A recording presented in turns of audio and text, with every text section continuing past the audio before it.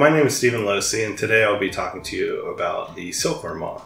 I raise silkworms. It started out as a hobby, and then it moved to trying to feed my 2 chameleons that I have, and now it's turned into a business. I'm going to go over today how you can raise your own silkworms. This life cycle goes through complete metamorphosis. We have egg, larva, pupa, and adult. So 4 main life stages, right? These silkworm eggs, they were laid about 5 days ago. Within the first day, they were not this purplish black color.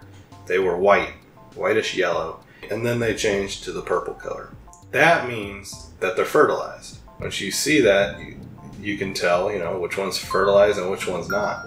Which is really nice, because if you're trying to raise these, you know which ones you can expect to hatch. So after they do hatch, they go into the next life stage called the larval stage. The whole survival of the silkworm is really based on this stage. And they start out as little tiny caterpillars that we refer to as ants.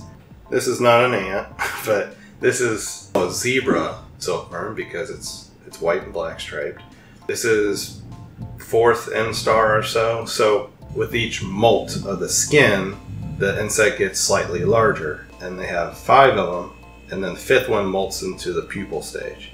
Silkworms have been bred so many times and across so many different countries that we have multiple variations. There's literally 3,000 or 4,000 different what we call strains or races of silkworms. I've got some are called Izam, named after the guy who designed that strain, that have warts, like warty bumps. Silkworms are badass.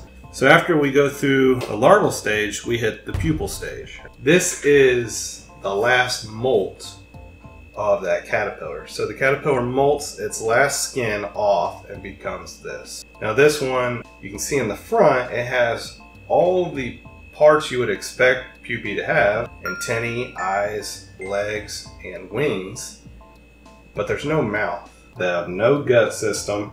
They're made to mate and die. Most of the time, this pupa is inside of a cocoon. Different strains and races, they produce different cocoons. So here's a yellow one. Then we have a bright white one. These are what your silk is made out of, like silk pajamas, silk sheets, different things like that. And well, these, it breaks down the proteins that hold the silk together. And you find the end and you start pulling it apart to spin and make silk. The next life stage would be the moth. So this is a mating pair of silkworm moths. They can't fly anymore because they've been inbred over thousands of years. Like I mentioned earlier, the adult ecloses from the pupa, and the front of its face has a gland that produces this acid type substance that burns a hole through the cocoon.